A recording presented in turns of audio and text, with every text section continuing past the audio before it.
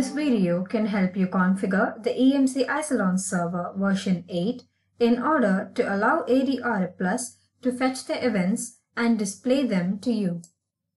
Connect to an Isilon node and make the following changes to the syslog configuration file. You can find the syslog configuration file in this particular directory location.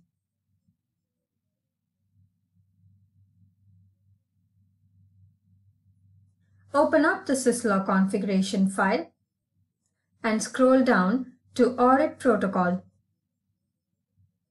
Now you need to include the host name and the IP address of the Audit Plus server.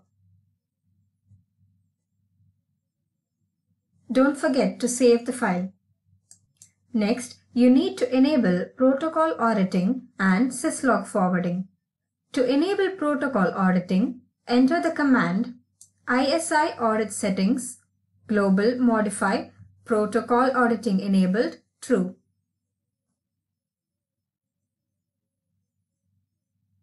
You can view the zones that are being audited by executing the command ISI zone zones list.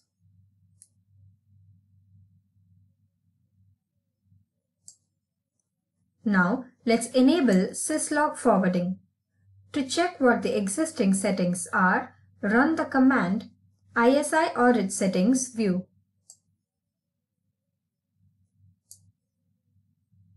The syslog forwarding is not enabled as of now. To enable it, run the command ISI audit settings modify syslog forwarding enabled equal to S.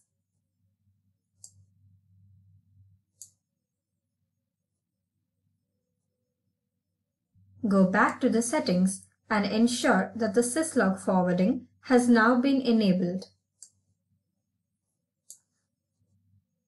To include the syslog events that you want to audit, run the command ISI audit settings modify add syslog audit events and include the events that you want to audit. Look back at your configurations using the command ISI audit settings view. With that, you are done with the settings needed in the Isilon nodes. You now need to go back to the product onto File Audit, EMC Isilon, and add a new server. Enter the cluster name and make sure that the cluster is a part of your domain. Key in the credentials with sufficient administrative privileges.